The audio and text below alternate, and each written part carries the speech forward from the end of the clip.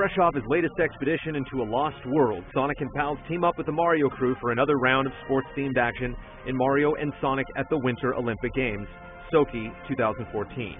Mario and Sonic boast the same traditional style of minigames that focus on various Winter Olympic sports, but it also taps into the zany side of things with events that don't take themselves as seriously.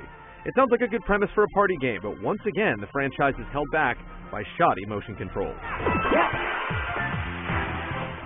This might sound like beating a dead horse, but we're nearly a year into the Wii U's lifespan, and the Big N themselves are dialing back the focus on motion-driven gameplay. Why Mario and Sonic opts to put such an emphasis on motion controls without even giving the player the option to use one of the various controller setups that offer a traditional interface is puzzling and a huge oversight. The same control issues that plagued every single previous incarnation are still present, ranging from a lack of control in events to being able to just spam waggle motions to get by.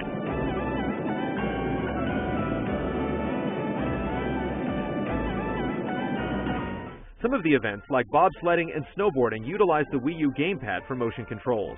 This feels a bit better than the majority of the other events that rely on the Wii Motion Plus, but they're still far from optimal.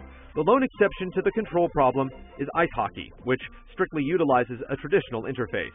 It makes for the most enjoyable experience of the bunch, and is proof that this series has potential if the controls were refined. Which is a shame, since this iteration offers plenty of variety when it comes to the sports and events. You have your traditional competitions that you'd expect to see, but then there's a subset of events called Dream Matches, which put special spins on the established winter sports. These tap into the rich multiplayer history of Sega and Nintendo to deliver something special, though even some of these fail to impress, like the horrendous snowball shooter game. If anything, the focus of these games should be on these Dream Matches, rather than the traditional competitions. They're almost enjoyable enough to compensate for the control issues. But it's not enough.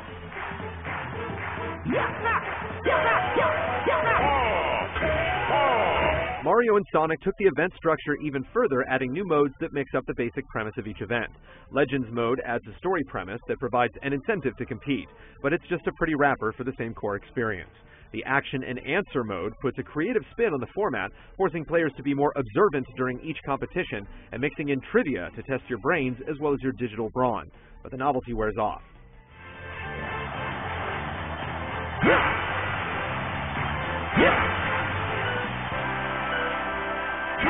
Completely new to the series is the option to compete online. Unfortunately, the selection of events is severely limited. You can only pick from 4. While it's a novel thought, this severe limitation is bewildering.